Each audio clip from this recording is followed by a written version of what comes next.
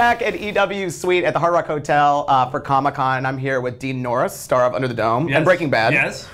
Which do you still get Breaking Bad questions? I mean, have you gotten people like stopping you? Yes. Oh yeah. I think so. Probably for a long time we'll get those questions. Yeah. Yeah. Is it hard to believe that it's over?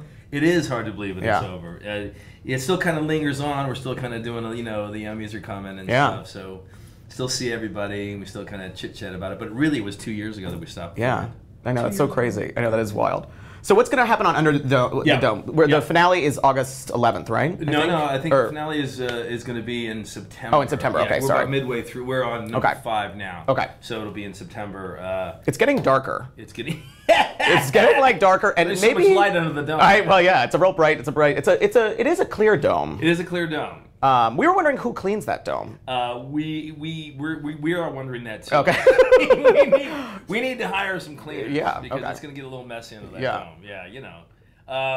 Yeah, it gets darker as it should because it's a sci-fi Stephen King thing. Yeah. So. I know. What does he think? Because this is sort of diverged from the book somewhat. Does he give notes? Is he involved still? He's very much involved. He gives notes. He's involved in the story. He likes the idea that we've kind of surpassed the book, and it gives him a chance to, basically go into areas he couldn't, finish in 1,100 other pages.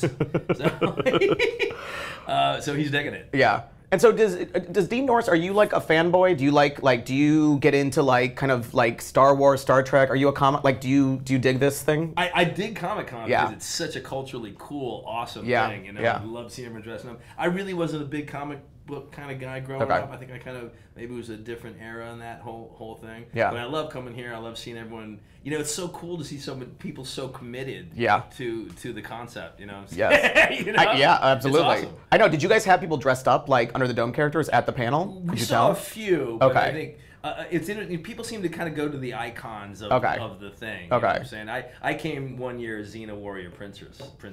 You came once? I did, yes. Yeah. Wait, for real? For reals, yeah. You can just check that online.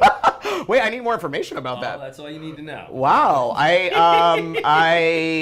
did you with the full armor and the wig? Yes. Interesting. That's very. I did my one of the Breaking Bad panels as Xena. Really? Yeah. Wow, I love that. That's so. Nice. I enjoy that. Yeah. Where did you find that costume? It was tucked away. It was a last minute thing, and that's why I was able to find it at some store or some used place. Interesting. And I threw on the wig and the stuff, and I had the thing.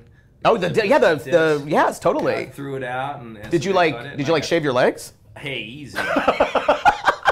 Well, I mean, I didn't go that far. I'm a journalist. Yeah, I ask the tough questions. Fair enough. I'm a journalist. I'm sitting next to a turtle. I'm a journalist. There's an alien, and there's a unicorn. Yeah, it's nice. Well, Dean Norris, thank you so much for coming by our studio. We appreciate it. Watch Under the Dome now on CBS, and stay tuned for more at EW.